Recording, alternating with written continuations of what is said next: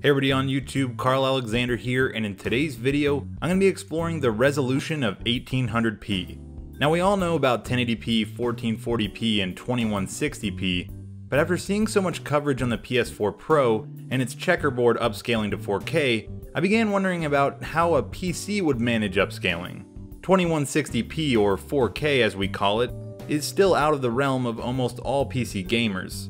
Unless you've got the cash to buy dual 1080s or a Titan XP, getting decent frame rates at decent settings is just not in most people's reach. Many of those PS4 Pro games that are using checkerboard upscaling are rendering at a native resolution of 1800p, so I wanted to test if it would be a good stopgap for PC users before affordable native 4K is possible.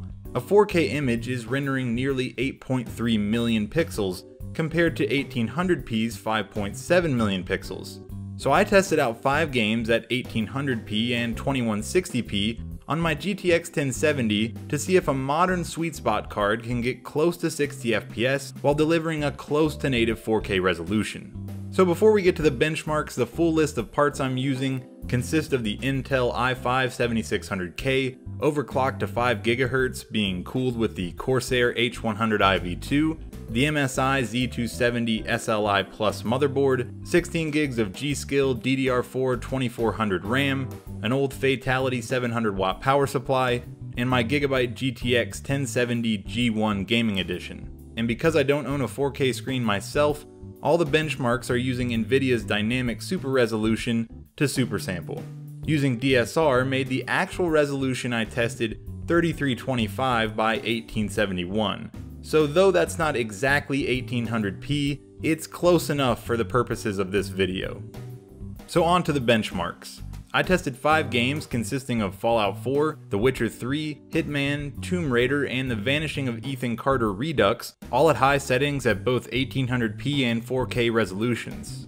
As you can see here, at 4K, most of the games got over 40 FPS on average, with the older Tomb Raider getting over 60. 40 FPS isn't bad, but the dipping into the 30s definitely became noticeable.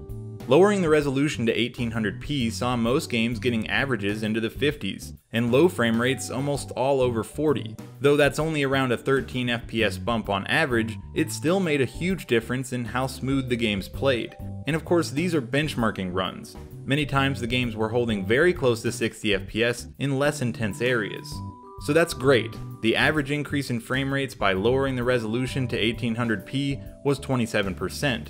And that 27% really gets us close to that sweet spot of 60 FPS, and in a few games goes a bit over that.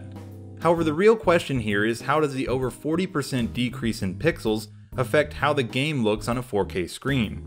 Well, by using NVIDIA's quality upscale setting in the NVIDIA Inspector, I would say it did quite well. Though I did these benchmarks at home with DSR, I was able to test the games out on my friend's Sony 4K TV, and honestly, I could not tell the difference between the resolutions.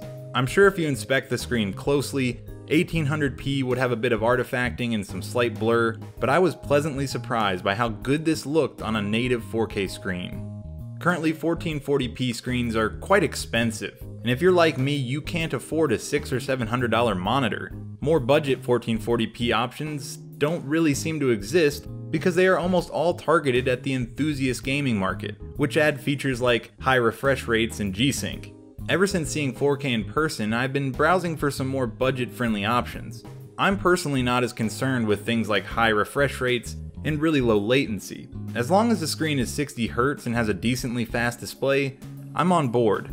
I've been eyeing a few budget 4K options like the 24-inch Samsung UE590 or the Asus MG24UQ.